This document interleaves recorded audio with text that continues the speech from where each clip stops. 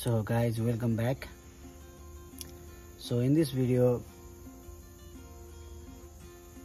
guys, I want to talk about my experience of getting positive skill assessment in SEF, and I just wanted to share my experience with you guys. Maybe it will help you, maybe it won't, like if you are looking for some experience or some suggestion, maybe it will. So I just want to say that I started working in kitchen from 2018, and when I started working in kitchen, I started through washing dishes. So I was working as a kitchen hand. So that was like my first contract paper I signed in kitchen job. That was washing dishes. But later on I moved on to the grill. I started working grill. I was working in a kitchen as a cook at that time. So I changed my contract paper, and I think this is where the journey started. So guys, like I just want to say that if you are applying for certificate 4 or if you are applying for skill assessment, it is very important for you to know that you need to have a lot of contract papers that you have worked. You have to show that you have worked as a cook or chef.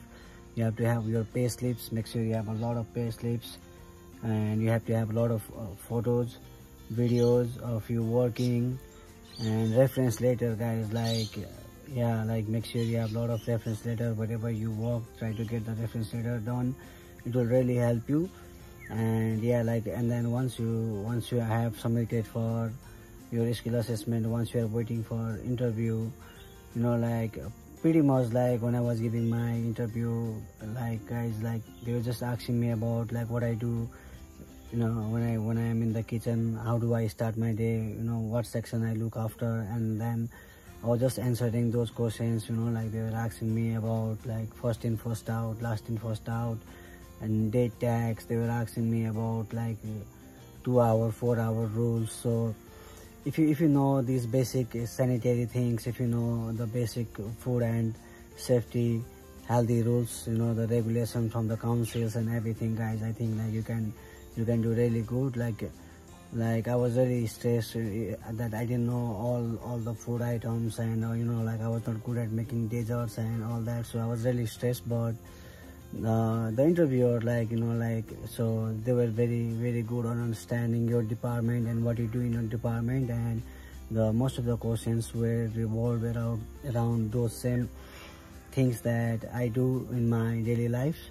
So guys, if you are someone who is opposing for certificate 4 or skill assessment, so guys, I think if you go through your daily things you do in kitchen, then if you know what you are doing there, then you will pretty much clear your interview.